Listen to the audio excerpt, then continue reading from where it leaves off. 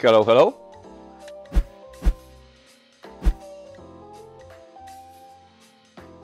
Hello, hello, Inject Portal Games. This is Portal Games vlog. We record every single day 100 episodes for 100 days, and today I'm discussing the brilliance and strategy tips of Dreadful Circus. I'm going to tell you how Bruno designed this amazing game and how you can play this game smarter. So this is in one part the game design lesson, in one part how to win Dreadful Circus. Dreadful Circus is a set collection game. We are going to play for a couple of rounds depending how many players are playing, and at the end of the game we will have in front of us a couple of cards, and these cards will modify and scoring, and behind our screens, each player has a screen, we'll have a bunch of different tokens, and these tokens of course also provide us points. So we are trying to get sets of different tokens. We want to have a set of different cards, and that combined will give us victory point. The game has a ton of table talk, a ton of interaction when we are bribing each other, giving each other offers, trying to make other player not make an offer, sabotaging him.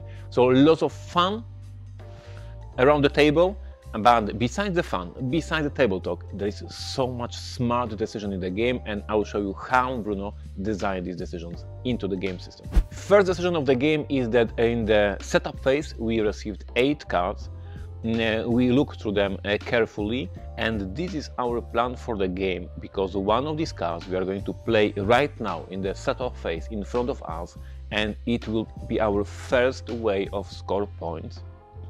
So we will somehow reveal our strategy. Now I have these 8 cards and I can go for the frosty cones, and it means that I'm going to play for the orange cards, and everyone at the table will understand that I'm going for the orange cards. Or maybe I will play the jaws of the mantis, and this card gives me 2 special tokens, and we all at the table understand that this is my goal for this game. So the first choice we have the whole bunch of cards to choose from, and now we need to reveal something to other players.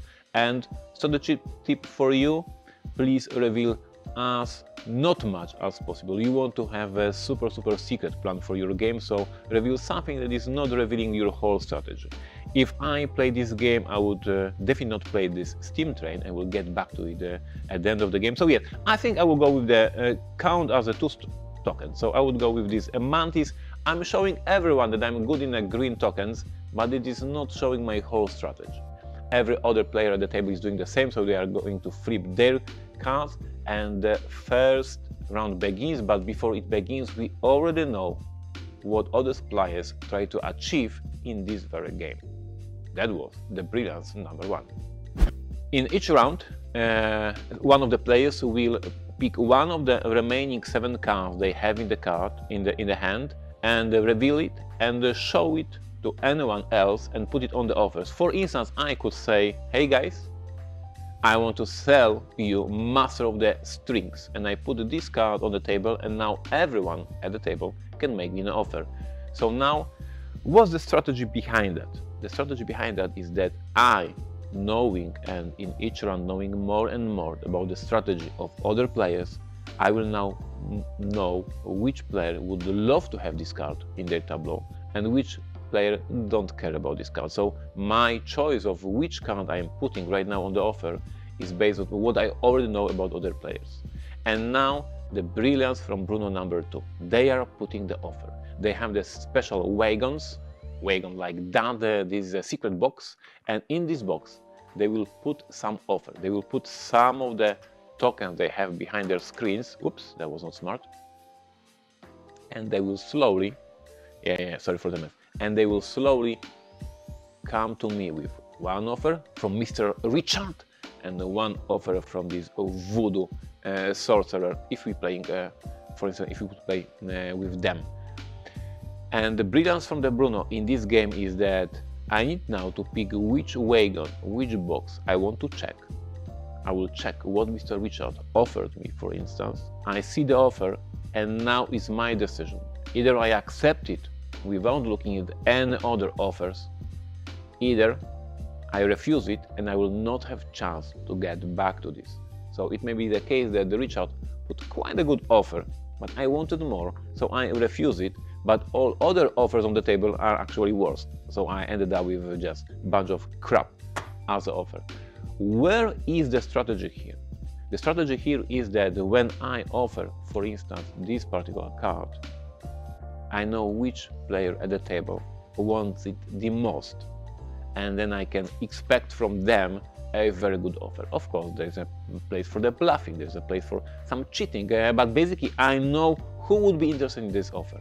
And what is more, I remember that in the past round, Richard's offer was accepted, so he already spent some tokens, giving them to other player, and this dude haven't bought any cards, so he has a ton of tokens behind his screen because none of his offers were accepted, so he is desperate to get something, so maybe I should check his offer because he clearly has some tokens behind his screens.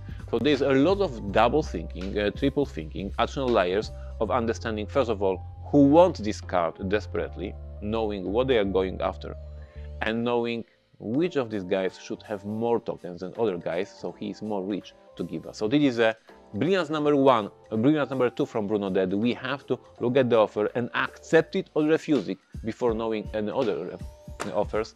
And then your strategy tip, understand who are you dealing with, what they are going after, and how much tokens they might have behind the screens. Ready for number 3? He's ready. The third brilliance of this game is that we have so many different currencies in the game. We have a contract, for instance. This is a contract for showing our circus in London, and this is our token for showing a contract for showing our circus in Prague.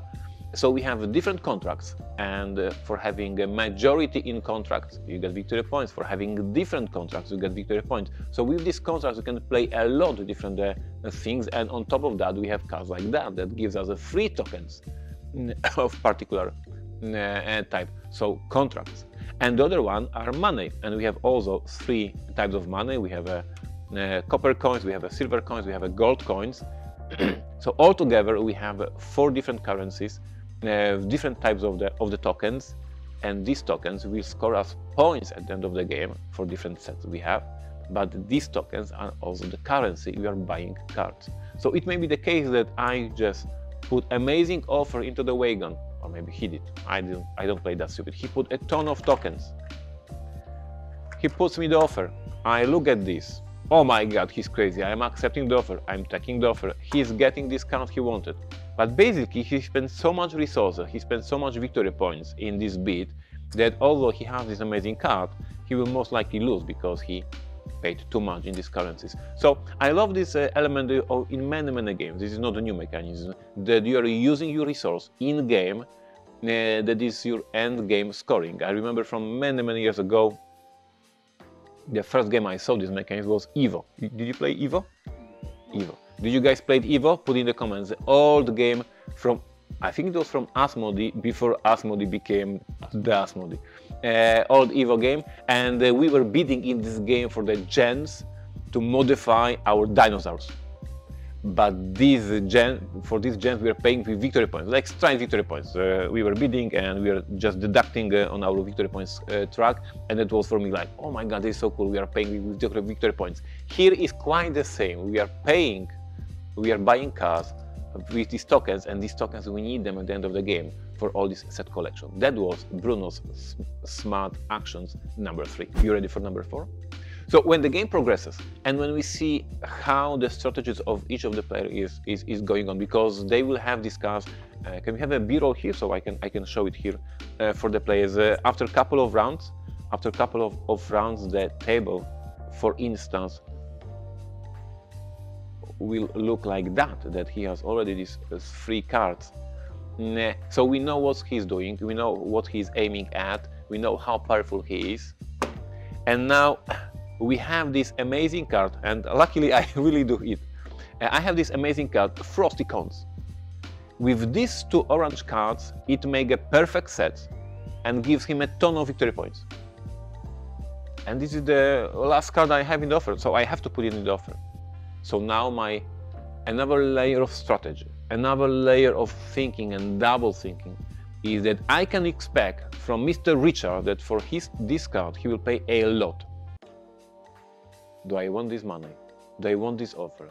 Should I sell this card to Mr. Voodoo Sorcerer?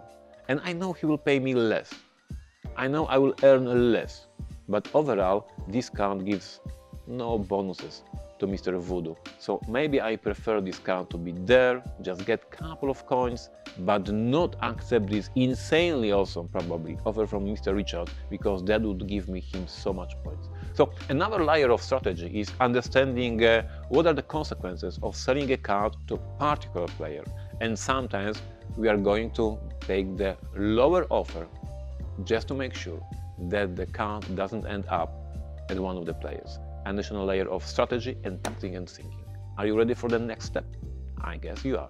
The brilliance of the game is also seen in the final step of the game, because at the end of the game, when we put on the offer one card, another card, and we will end up with two cards in our hand. One of these cards will be discarded, and one of these cards will be put as a final blow to our opponents. We will play the last card from our hand. We will play as a last card played in front of us. So for the whole game, as we started with these 8 cards, at the very beginning of the game, we put the first card in front of us. It gives us some ability, it gives us some bonuses, and it reveals our strategy plan.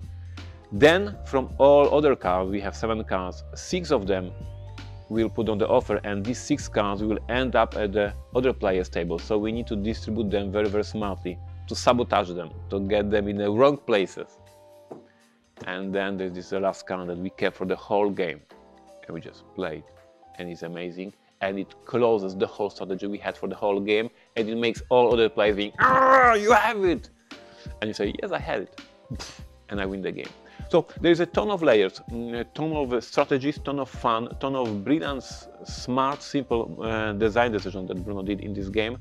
And on one hand, when you pass people playing this game at the convention and you see laughs and screams and table talk and bribing, and you say, "Oh, this is like a party game." It's a party game-ish game with this ton of interaction, but there is a smart Euro game. This is a smart set collection game in which you think about each move, and you might be smiling, you may be laughing, you may be winking to the players, but you make a very smart decision which card to buy, which card to sell, and which card to sell to whom. Interesting? I hope. So now it's time for the tractor. Where's my tractor? Thank you for watching. That was another episode of Portal Games vlog. We are almost in the middle of the experiment. I promise you we will record 100 vlogs for 100 days to try to grow this channel. So far it's not going amazing. So far we are growing, but very, very slowly. Soon we will have 50 episodes done. Thank you for watching. Thank you for staying with us. As always, I appreciate your feedback. I appreciate your comments, your thumbs up under the video. Let me know if that was interesting, if discussing the design process of designers, discussing strategy is something that is interesting for you, YouTubers. And as always, thank you for the feedback. Please subscribe to the channel if you want to be with me every single day, except the weekends, and share. Take care, see you tomorrow, bye bye.